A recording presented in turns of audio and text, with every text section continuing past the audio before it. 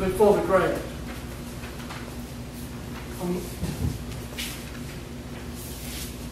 Thomas, is that appropriate? Yes. Okay, we have a motion. We'll accept. I'll second. Motion second, all in favor? I'm pretty good. Okay, Yes. We have the pawn shop zoning. Yeah. There's actually, I think they will. okay, sure. Oh. Come on up then. All right. You'll say who you are and your address. Andy Greer. This is Andy Greer also. Right.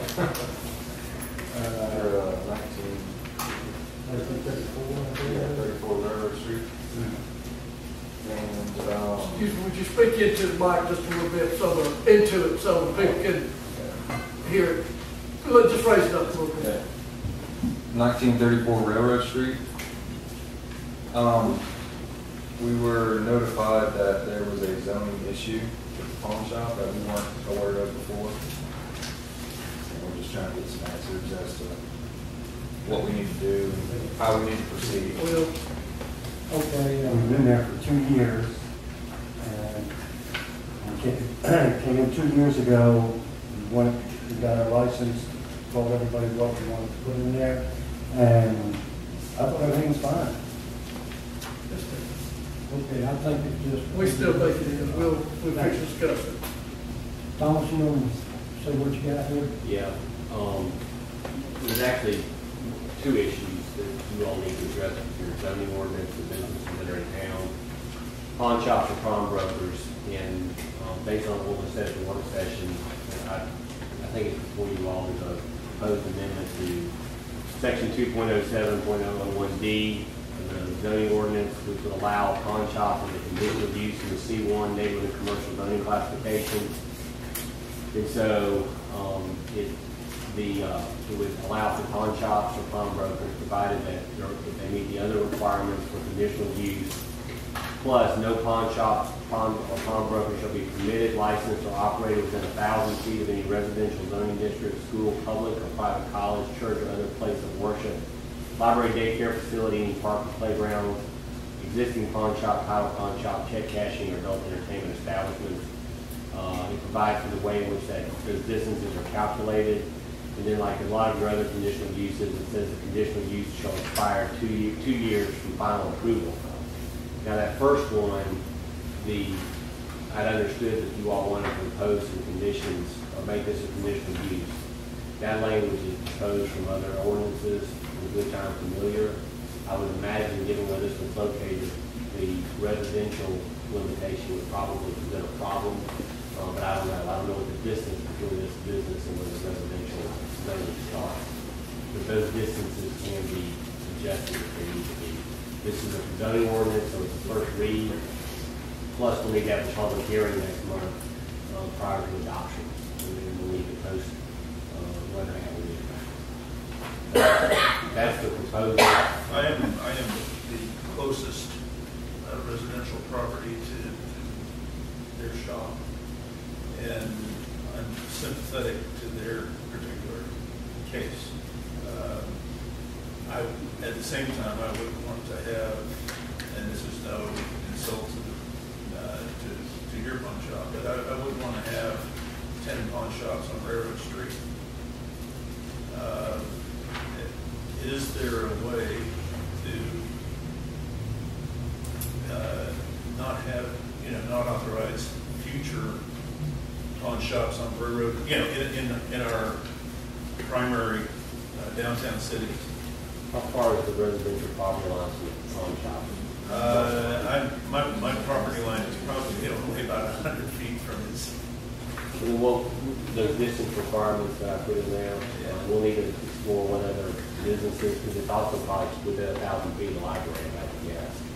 So we need to adjust those. So probably, you may even want to eliminate all those other restrictions and simply provide no other within 5,000 feet of another pawn shop.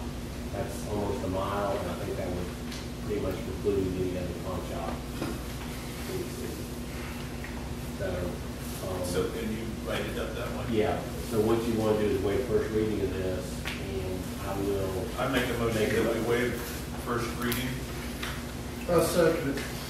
Okay, we got a motion, second, all in favor? Thank you. I'll explain that. Okay.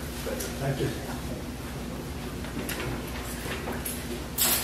I'll just let council know, the other problem that is similar to this one that we have, is with the side parlors. This one is located also in the C1 area, and it's not a permitted or conditional use. And so I drafted a proposed amendment to the zoning ordinance to allow that as well.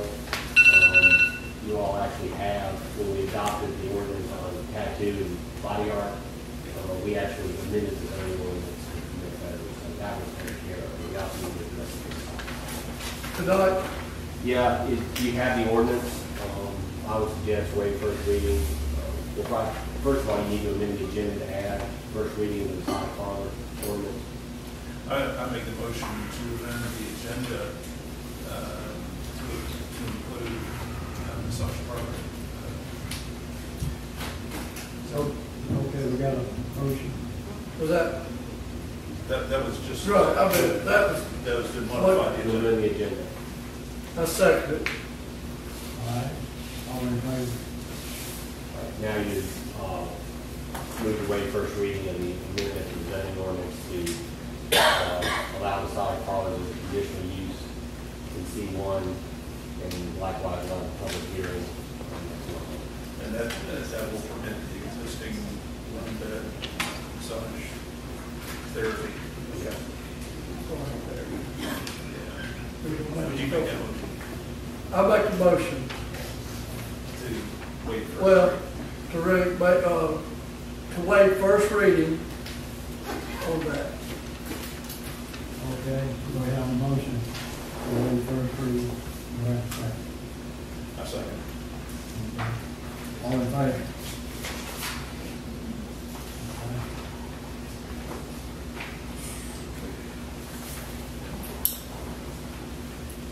Next on the agenda, we have Kurt, Goldenrider, to talk about dot access.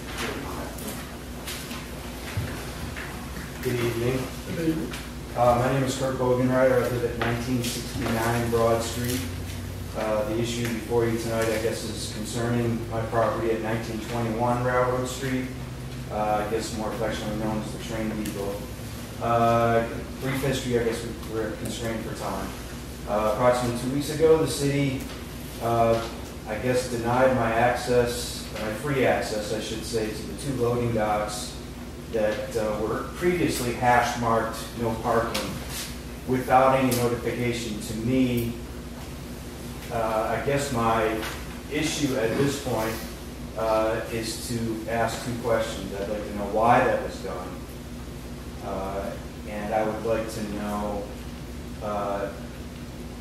why it is that the city couldn't have come to me and actually sat down with me and discussed this before I had to bring it to the city council in this manner.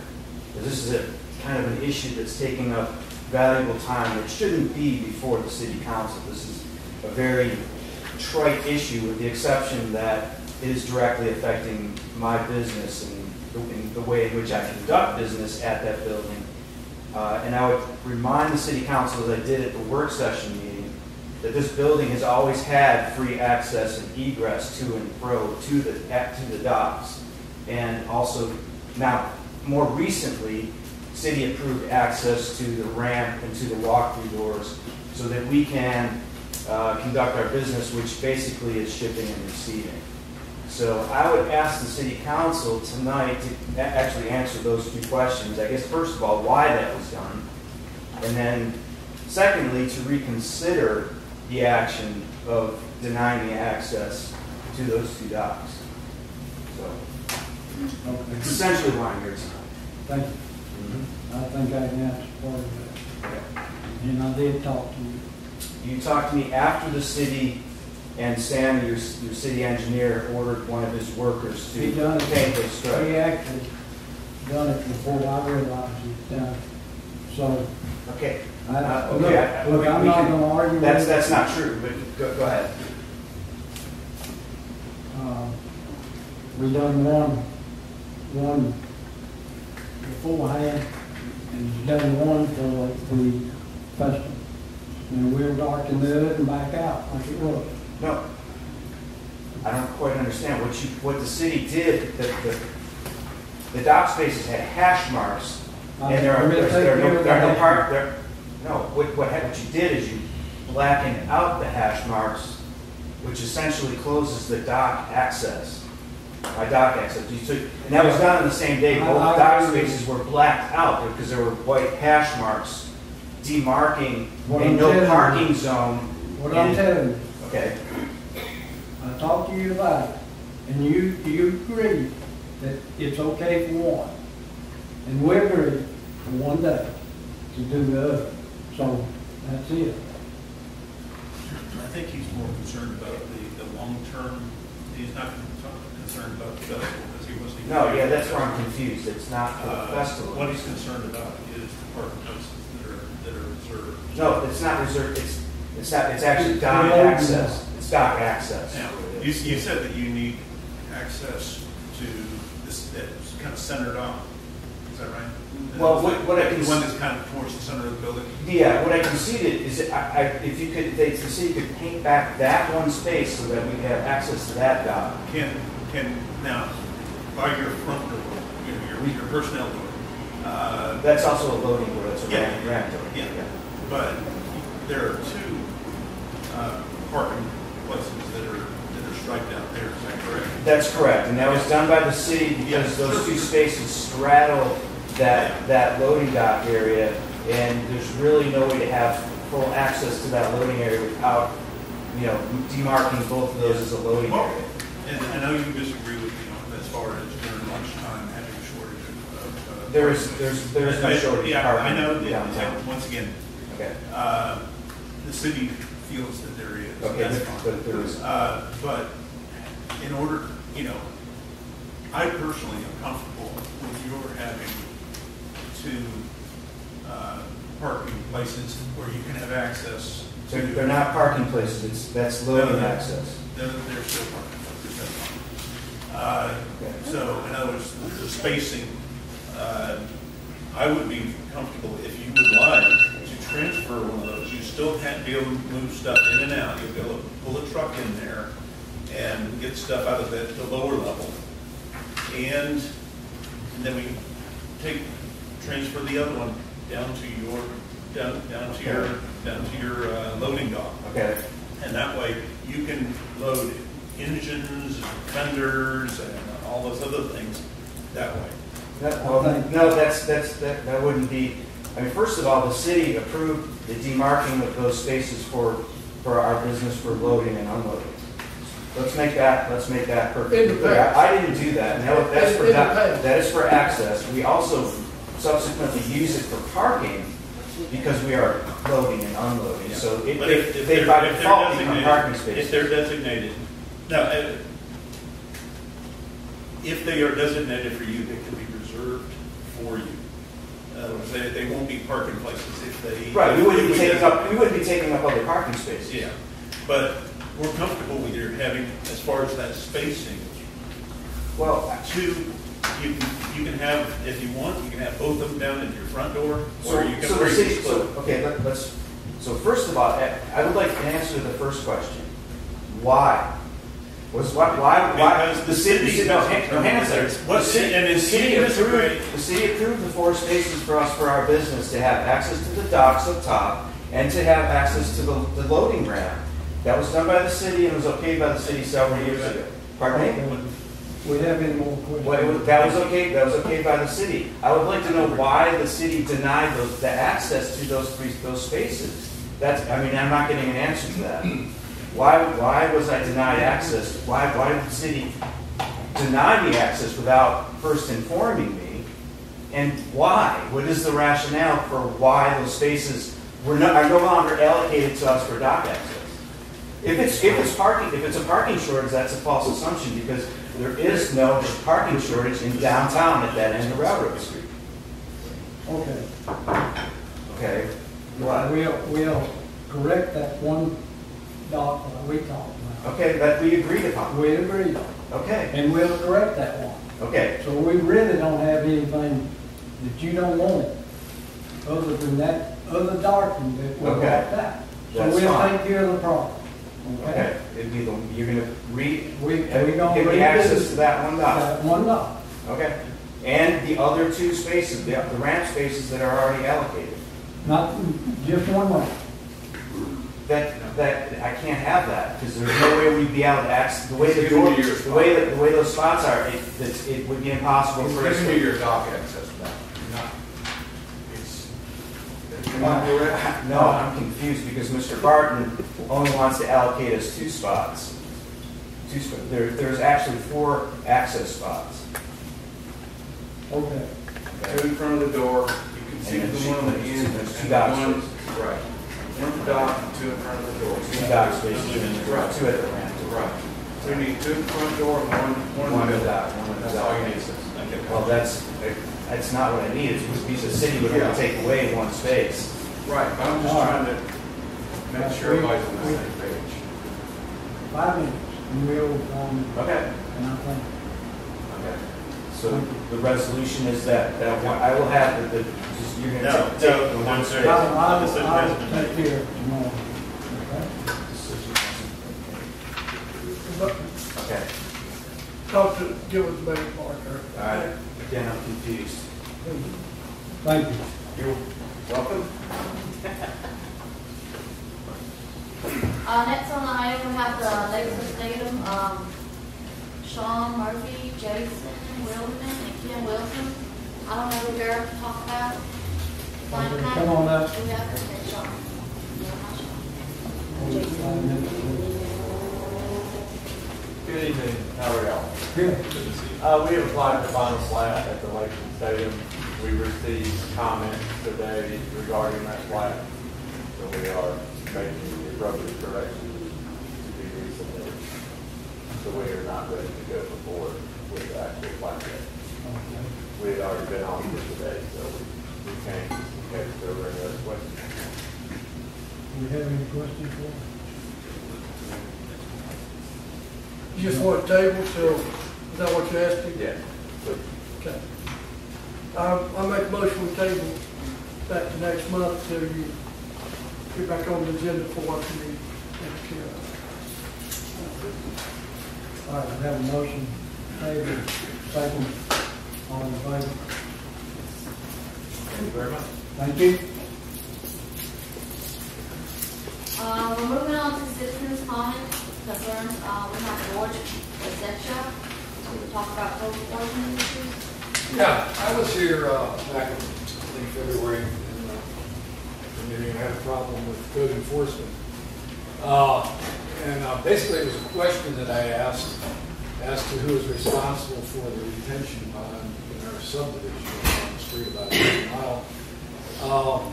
And who's responsible for getting it in compliance, and whether or not, what your code in the city had for it, because the county doesn't deal with it because it's inside the city limits. At that time, I also brought up the fact that I had sent something in August of last year, 9 months ago, written letter acknowledged by the city, received, nothing happened, another letter was sent in, another was sent in, got a written receipt of it, never heard anything. So I went to that February or March meeting and discussed it, asked if anything was going to be done on it.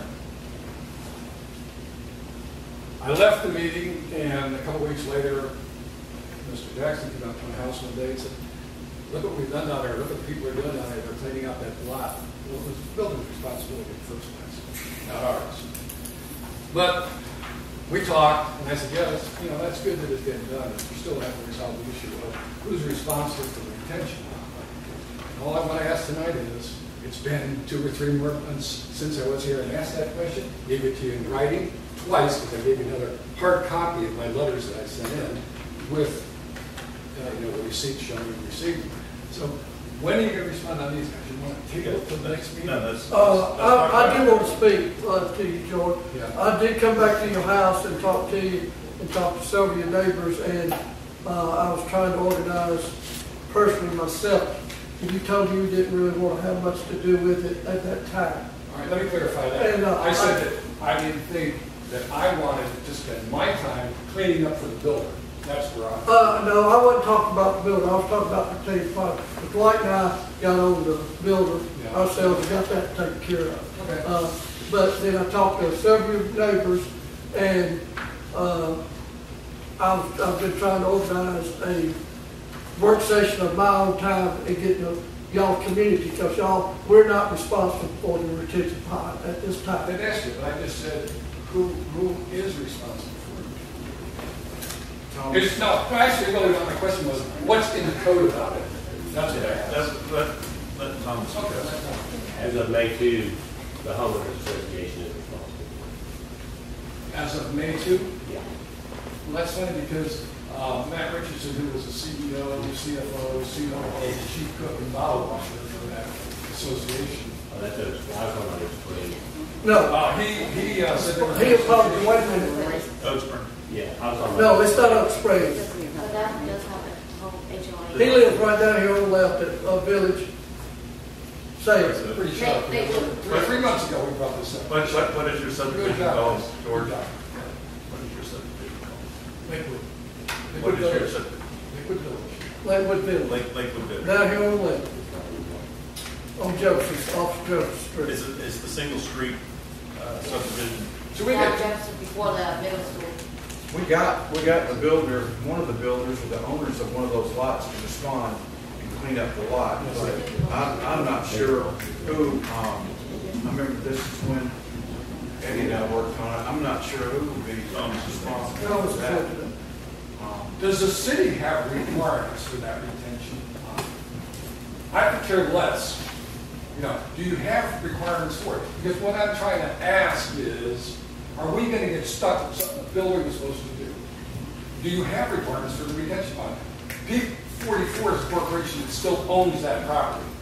And if we don't have a homeowners association, we're not taking it over, so there's no sense saying that it's the homeowners association is responsible for it. Matter of fact, I can show you a documentation that is the final plat for that subdivision there, and my lot is excluded from it. Hang on for a minute, George. Thomas? It's gonna take me about 10 minutes to figure it out, but y'all want to move on. George? Well, I think, I don't want to take any more of your time. No, But you're guys, going to take, we're going to do the time, but would you be willing to allow a couple of other people to speak, Sure. and then we'll bring you back? Yeah, all right, let's put you back. Thank you. Thank you. All right, let's move on. We have Karina Macus. She wants to talk about the purchase of the alleyway. Hey y'all, my name's Karina Macus, and I just want to purchase the alleyway between Lain's house and mine, and the one behind between Miss Caroline and mine. We've been keep cleaning the alleyway for 25 years since I lived there. We're the ones responsible for cleaning up the area. City Hall never come and do anything now. So I just thinking because the girl behind had dogs, and they come and put them out in my yard all the time. And they come and dig my flowers, and I hate it. So I want to see if I can build me a fence, but I don't want to cut it off my flowers in the back. So that's the reason I need the alleyway. So I don't want to build a fence and then the city hall is going to come back and say, hey, this is us property. So that's the reason I want to buy it. How long you been there? 25 years. 25 years. Normally, we have been in ads in the city, and people that own it usually take half and half, so. Yes. So unless something really comes up, that Yeah. it won't be, we'll let the homeowners use it. Okay. I think I talked to you about like 5 or 10 years ago about it too, long while back. And the same situation, you told me that you want to let the other people know, but Ms. Larin is not no more able to do that. Neither Ms. Caroline is dead.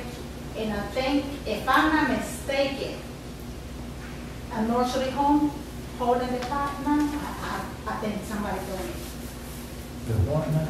The nursery home owns the land Carolina. On what Yes. she used on. Yeah, well, she's dead, so, Yeah. yeah. So,